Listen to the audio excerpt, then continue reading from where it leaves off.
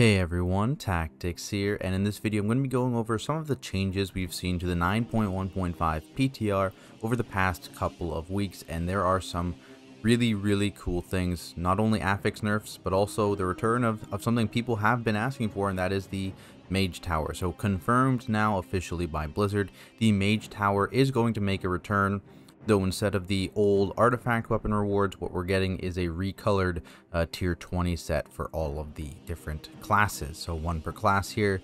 Pretty cool looking set. I'll link this below if you guys want to take a look at it. It has all the sets in here, but also notably, they are adding in kind of a fell werebear kind of skin.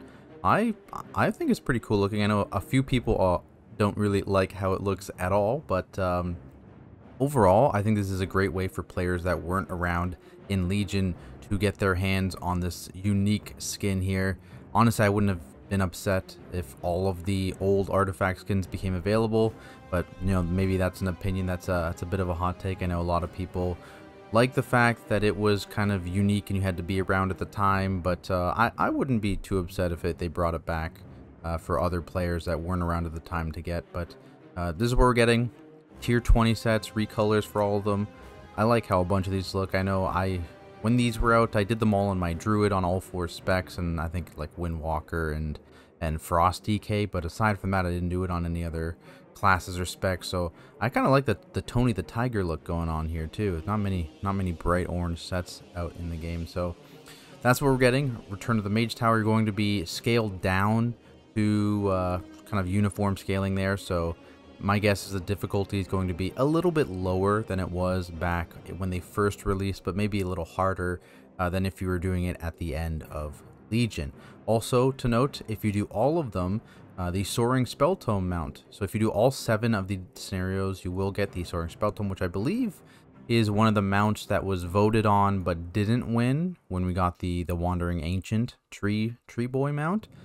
So it is making a bit of a return there. So if you do all 7, you will get that one. And this again is only going to be available, I believe, during Legion Timewalking. So 2 weeks the first time it comes out, and 1 week whenever it's up from there on. But yeah, I'm excited for this. I'm going to be definitely playing a bunch of different characters and getting this done.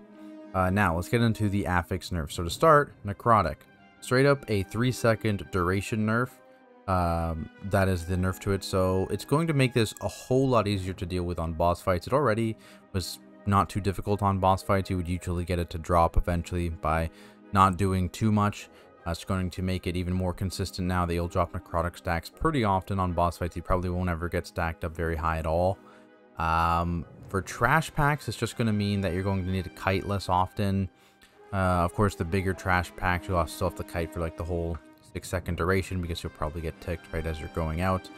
But for the smaller trash packs, you may only need to kite for like a couple seconds, maybe like in the duration of like a Ring of Peace or like a Typhoon Knockaway.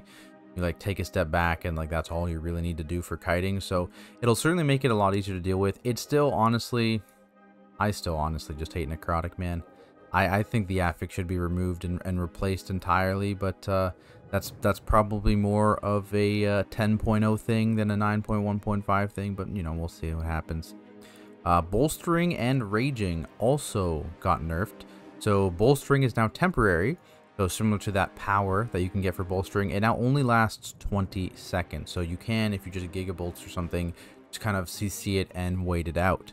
The other thing, Raging nerf, it just hit another 25% damage nerf. So if you don't remember, in 9.0 this was 100% damage.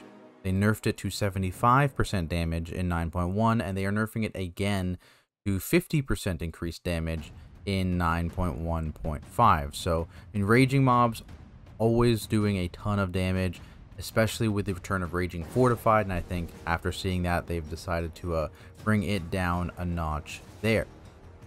Before we get into the actual patch notes, there was a neat little change I wanted to say about KT. So Mythic KT, if you're unaware, basically what happens right now is people basically just kind of hard AFK that fight and kill the boss at a certain time so that they can delay the fight as much as possible. They even delay inside the phylactery, right? You extend that phylactery phase as long as possible.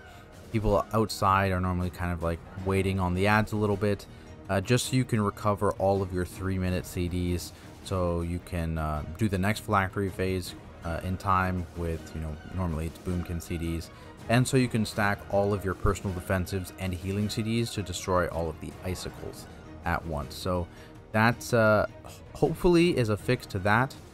They did change it to say major cooldown, so we're hoping it's going to still bring back those CDs, so people will not just stop DPS for a minute plus at a time, but we'll see how that actually ends up getting implemented. Now, in terms of the actual notes for this week, basically last week all of the target soft target capping was in at 5 targets, but they've announced that abilities that were previously 8 target capped are going to still be 8 target capped. So they added some in here like Frozen Orb, like the Shuriken Storm, Black Powder, Blade Storm, all those things. There's still going to be 8 soft target caps, so full damage up to 8 targets and reduced damage after it. But the notable thing today is Spinning Crane Kick is now on this list.